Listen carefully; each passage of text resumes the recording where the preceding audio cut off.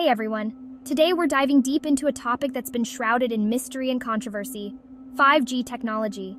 You've heard the buzz, right? Faster internet, smoother streaming.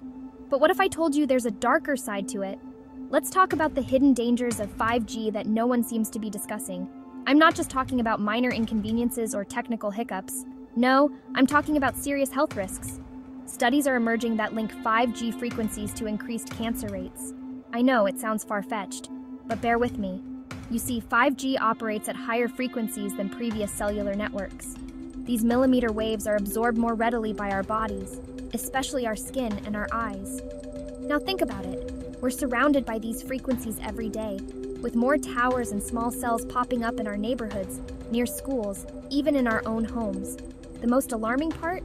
No long-term studies have been conducted on the effects of 5G exposure. We're essentially the guinea pigs in this massive global experiment. And the preliminary data? Not looking good. Increased rates of cancer, especially brain and skin cancers, have been observed in high-exposure areas. But why isn't this common knowledge? Why aren't we hearing about this on the news? Think about the billions, no, trillions of dollars at stake.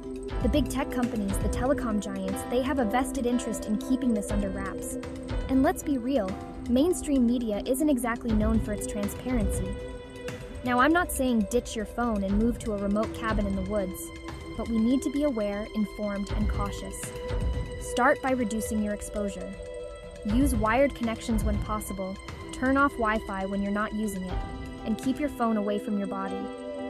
It's time we started talking about this. Spread the word, do your own research, and question everything. Because when it comes to our health, ignorance is not bliss, it's a hidden danger. Thanks for watching. Stay safe, stay informed, and I'll see you in the next video.